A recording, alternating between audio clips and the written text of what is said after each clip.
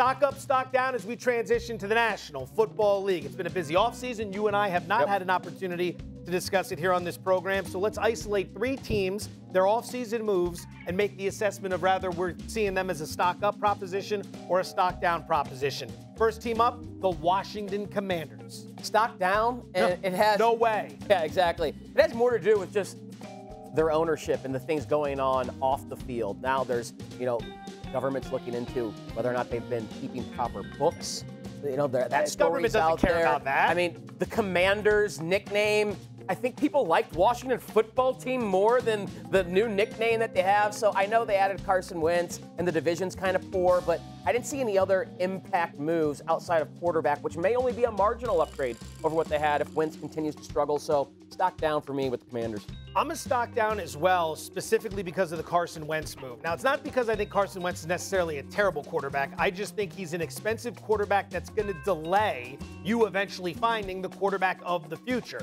$28 million is his salary cap hit this year.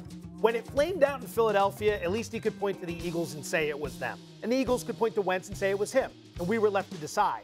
But 1 year later, after flaming out in Indy, it's hard for Wentz to say, well, yeah, it was the Eagles and the Colts. I'm not the problem. He's the common denominator. He's the problem. Washington bringing him on, it's a patchwork type deal to try to get something going at quarterback, and it probably is a slight upgrade. But the longer you stick with him, the longer you're not trying to find the guy who actually could be a franchise quarterback for the future, like a Joe Burrow or whoever could be a top pick coming out at some point in the future. So ultimately, it's a stock down because I think you're just wasting time with Wentz. You're essentially treading water. You might be okay, but you're not going to compete at a high level, especially with the injury concerns. Team number 2. Glad this one made it into the list, and I shudder to think what your answer will be. The defending champion, Los Angeles Rams, a.k.a. your boys. Well, what would you guess I'm going to say here? I would have to imagine it's stock up. Ding, ding, ding, ding, ding. It's not like you came in here hyping Kansas today. Well, I mean, let's look at the Rams. They extend Matt Stafford. Aaron Donald's coming back. They did lose Andrew Whitworth. That's a big loss. They lost Von Miller. That's a big loss. But they added another Hall of Famer on that defense in Bobby Wagner, who's the exact kryptonite they need against the team that always beats them, the San Francisco 49ers.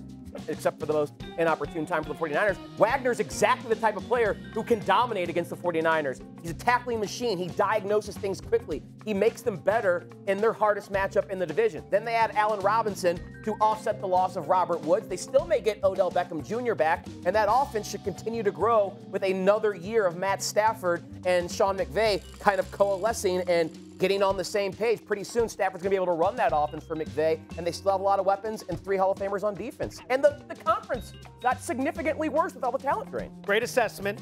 I'm going to go stock neutral for a lot of those reasons. Stock neutral. I think they did. Well, I threw it in there and thought it wouldn't work, and then no one ever told me no. So we're rolling with it because the graphic has been made. Stock neutral because they did all the stuff you talked about. They got better this offseason.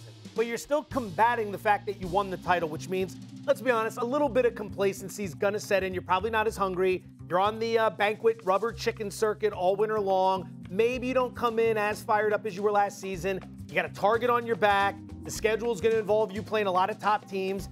It's going to be tough to navigate. That's why it's so difficult to repeat. Everyone thought Kansas City was going to win 8 Super Bowls with Mahomes. They've slowly gone backwards each and every year. They won one, then they lost in the Super Bowl, then they didn't even make the Super Bowl. The Rams are facing that daunting challenge, but stock neutral because they made the team better with Wagner and Robinson. So this is actually a compliment. Okay. You don't need to applaud me or anything like that, but it is a compliment. I certainly won't. Stock neutral. All right, final team.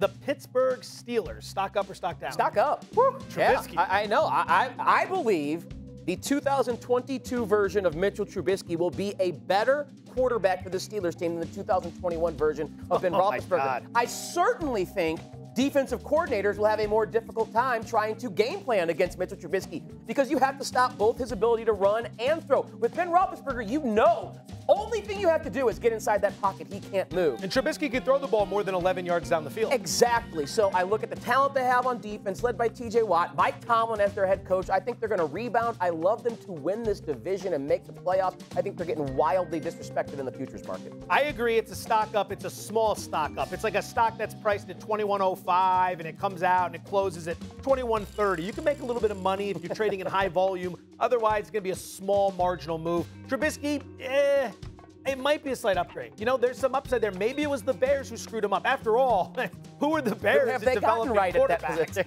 The only team in history that hasn't had a 4,000-yard passer.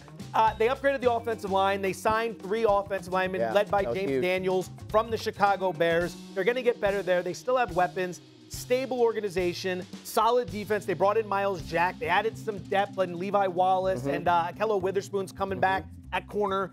It's not a reason to be overly excited, but I don't really see them being down. Roethlisberger was such an albatross of a quarterback. Exactly. They're not down. So, all Mike Tomlin does is, have winning seasons. Yeah, 15 times in the NFL. He's never had a losing steady. Thank you for watching ESPN on YouTube. For live streaming sports and premium content, subscribe to ESPN+.